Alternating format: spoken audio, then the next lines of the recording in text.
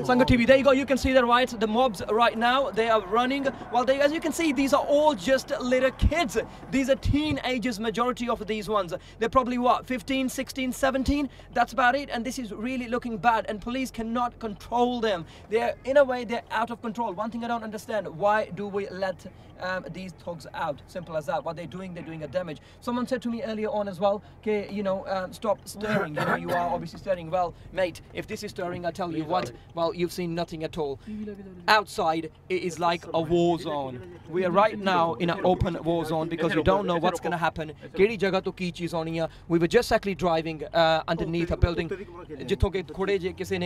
Somebody did try to obviously, there you go. We are right now going very close to where these mobs are.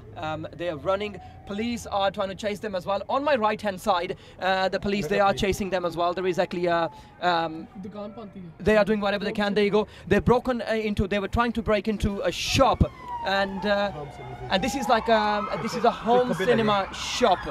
So most of these ones actually, they are trying to loot the shops. It's a super fi home cinema store in Birmingham, very close to the Bull Ring.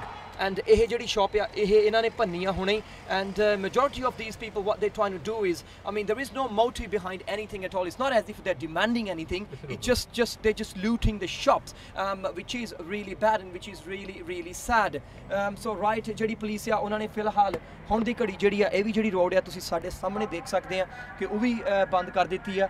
Or the other thing as well, they're not really arresting anyone here, as I cannot see anyone being arrested. So it's just like, there you go. I think they've said to us to move forward, so we will be moving forward in a little while as well. Please do keep us up to date. Let us know what's happening. There you go. As you can see, police, there has been one guy has been arrested.